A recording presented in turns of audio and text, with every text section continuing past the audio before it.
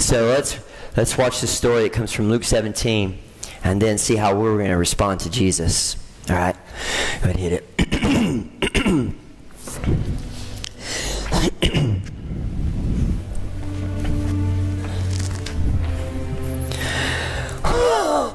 This is it right here. This is it right here. Right here. This is what I used to say right here. All the time, all by myself. With my friends, Adam, Benjamin, Caleb, Daniel, Ephraim, Frank, Gideon, Harold, me and Billy. There were 10 of us in all. And no, we were not related, but we were closer than brothers. Especially me and Billy. I bet you don't know why. Well, I'll tell you why. It's because we were all sick. All sick. All outcast. Nobody ever wanted to come see us. Nobody was allowed to come see us either. Unless they brought the food. Every once in a while, they'd bring us a big basket full of food, and they'd leave it right over there by that gate. Right over there by that gate, right over there. We were never allowed to go off past that gate either. Not even to see our families. Billy had a big family. Lots of brothers and sisters, aunts and uncles, cousins running around everywhere. But not me. I just had my mama. I sure do miss my mama. Oh, we got to yell back and forth across that gate and write letters every once in a while, but I never got to touch my mama. I never got to hug on my mama either. The reason why is because if I touched her, she could get sick too. Leprosy is what they called it. Very contagious. That means you could get it real easy. And that's why we weren't allowed to go off and see our families. Because leprosy is not something you want your family to get. It makes your skin burn and itch and ache all over. You try not to scratch it, but the more you scratch it, the more it itches. The more it itches, the more you scratch it. And pretty soon, things start falling off of you. Fingers fall off and toes fall off. Then it really starts to smell bad. Really bad. And no matter how long you stay in here, never get used to the smell of it. And pretty soon you get sick to your stomach, and your back aches, and your head aches, and it itches, and then whole chunks of skin just fall right off of you. Maybe that's why me and Billy were best friends, because he had one good arm, and I had one good arm, and together we had 2 good arms. Even though we had fingers and toes missing on the other ones. And I remember one time, Adam's whole nose fell off. That was bad. But at least he didn't have to smell this place like the rest of us did. Because this place stunk so bad. You never got used to the smell of it. I guess because the only people ever allowed to come in here was people like us. With sickness, with leprosy and all that. And besides that, there's no plumbing in this whole colony either. But let me tell you the worst part. The worst part about leprosy is not the smell, but it does stink really bad. And the worst part is not the hurt of your body, but it burns and itches and aches all the time. The worst part about having leprosy is deeper. It's in here. It's being lonely. Missing your family and your friends, knowing you'll never get to go see anybody. Because when you have leprosy, nobody wants to come near you because you look bad and you smell bad and you're missing parts. But my mom always used to say, don't judge a book by its cover. That's the outside part. She had it right.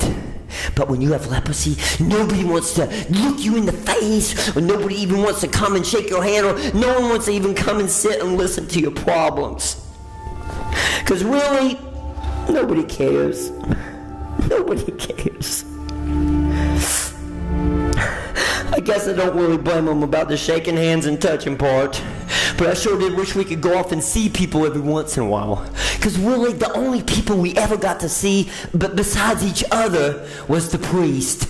They're the ones we always had to show ourselves to, make sure we had enough food to eat, and ointment for our sores, and water, and, oh yeah. Every once in a while, they'd let 2 or 3 of us go off and get water, but when we did, we had to cover up our whole self with a blanket and walk real slow and stay together. And whenever we saw somebody coming toward us, we had to yell at them, like, go away! Unclean! Weapon! It's for their own good, really. Oh yes, I remember one time Benjamin's brother came here to see us. Well, over there at the gate, and he yelled at us. But what he yelled at us was the beginning of hope for all of us. Because before that, we did not have any hope at all. No hope of getting better, no hope of leaving this place, no hope of seeing our family and our friends. You don't ever want to be in a place where there's no hope. It's ugly. I remember he yelled, "Benjamin, I've met a man named Jesus. He claims to be the Son of God. He has the power to heal people. He's made the lame to walk and the blind to see. Maybe you could go see him too." Yes, that sounded awesome, because he wasn't just talking to Benjamin. He was talking to all of us. Adam, Benjamin, Caleb, Daniel, Ephraim, Frank, Gideon, Harold, me and Billy. He said, Benjamin, Jesus and his buddies are on their way down to Jerusalem. Maybe you could go see him. Maybe he can make you well too. Oh, that's it. That was an awesome idea. It's me and Billy and Benjamin. But some of the others said, no, we can't go see him. What if we can't get close enough for him to heal us? Or what if we get too close to make him sick? Or what if he doesn't have the power to heal us at all? And you know what all those other people will say if I get too close to them. It'll make them mad. And Ephraim came forward and said, I know, I just don't feel good. I just don't think I can make it all the way there. Don't think you can make it? Come on, guys, we can make it if we just help each other out. Come on. Besides, it's the beginning of hope. Hope for all of us. So we decided to go after arguing and debating. Now, we didn't have a lot of time to argue and debate, but anything was better than staying here in this helpless, hopeless, smelly, sickness-filled leper colony. So we walked, and as we walked, we talked about Jesus. Just talked about Jesus, what he must look like, and if he was the Son of God, and if he could heal us, what would we say when we saw him? We walked and we walked and we walked, and we helped each other walk till we came to the border between Samaria and Galilee. There was a small village outside there, far away from people, and we just stopped there and rested. We put ointment on our sores, comforted each other, and got some water, and just see if he would even show up at all. And suddenly we saw a crowd of people, and they were coming toward us, and there was one man right in the middle. It was him. It had to be him, just like I knew it would be. And there we all were, far away from a distance. Adam, Benjamin, Caleb, Daniel, Ephraim, Frank, Gideon, Harold, me and Billy. So we started yelling from a distance, Master, over here! Jesus, right here, over here! Master, show pity on us! Jesus! Oh, that's when he stopped right there. And he turned and he looked right at us. Nobody ever looked right at us, but Jesus did. And then all of his friends got quiet all around him. And he raised his hand and he said, go, show yourself to the priest. That's all he said. And all those people just pushed in around Jesus and followed him down that road toward Jerusalem. They left us all alone again. Adam, Ben, Caleb, Dan the man, Ephraim, Frank, Gideon, Harold, me and Billy. Ephraim came forward. Harold again came forward and said, I knew I shouldn't have come on this trip. It's too long. I just wish I could die right here. I said, I think we ought to go show ourselves to the priest. That's what he said do.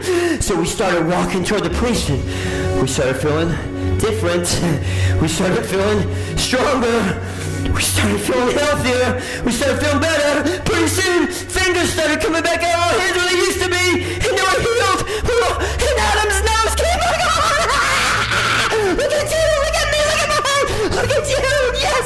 Look at me! That's when I knew I had to go back and tell Jesus, thank you for healing somebody sick and unclean like me. So I ran with all my fingers and all my toes, yelling to the top of my lungs, glory to God! Glory to God! Glory to God! Glory to God! Glory to God! All the way to Jerusalem. Jerusalem, there was a big crowd of people, and I just pushed my way right through that crowd of people, and there he was. I threw myself at his feet, kissing his feet, and thanking God. Jesus said, were not all 10 of you healed? Where are the other 9? And you're a Samaritan man. I don't know how he knew that, but he did. And then Jesus took his hands and he touched my face. Nobody ever touched my face, not even my mama. But Jesus did. And then he said, rise and go.